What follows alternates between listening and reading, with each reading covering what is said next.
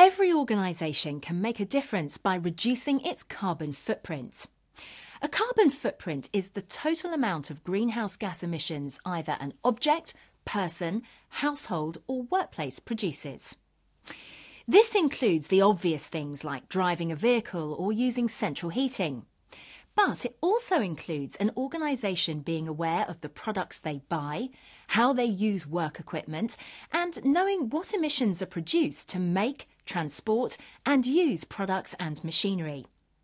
This goes for all sorts: clothing, stationery, furniture, computers, trucks, bulldozers, pretty much everything. Many businesses compensate for their impact on the environment by offsetting their carbon emissions. This means paying for an equivalent emission saving somewhere else with the goal of becoming carbon neutral. For example, by offering financial support to renewable energy projects like installing wind farms. Although this is a very positive strategy, an organisation shouldn't use it as a means to justify their greenhouse gas emissions. The aim of the game is less. Less waste, less pollution, less energy usage.